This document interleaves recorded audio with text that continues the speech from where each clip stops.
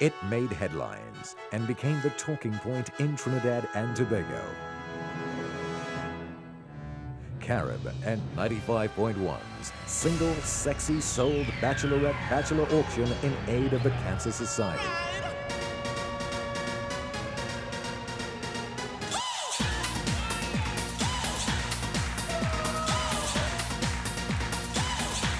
If anyone can take a fundraiser and add something to it, you would expect Carib and 95.1 to do it. And they did not disappoint.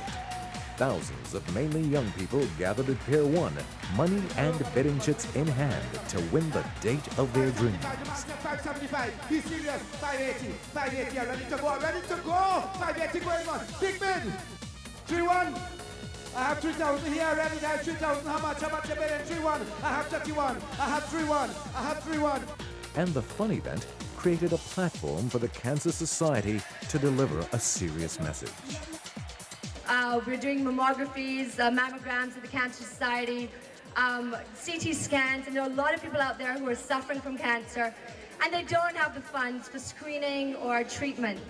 Then it was down to the fun, with a Hollywood-style gala evening with bachelorettes and bachelors arriving in stretch limousines, with police escorts and uniformed bodyguards, live bands, Max Bitchy, Black Robes,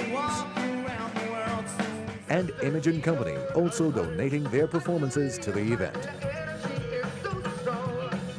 While Errol Fabian provided yeoman service as the auctioneer. The success of the Carib 95.1 auction was spectacular, with exciting bidders pushing the figures higher and higher.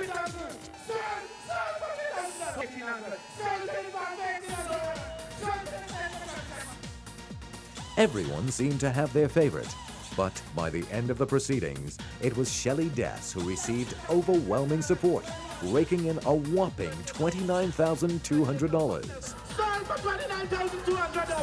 Once again, Carib, in conjunction with 95.1, had redefined event marketing, and the result was $100,000 raised for the Cancer Society of Trinidad and Tobago in a single night.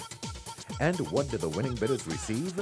They were treated like celebrities and taken by limousine to enjoy a sumptuous dinner at Tamnock Thai restaurant.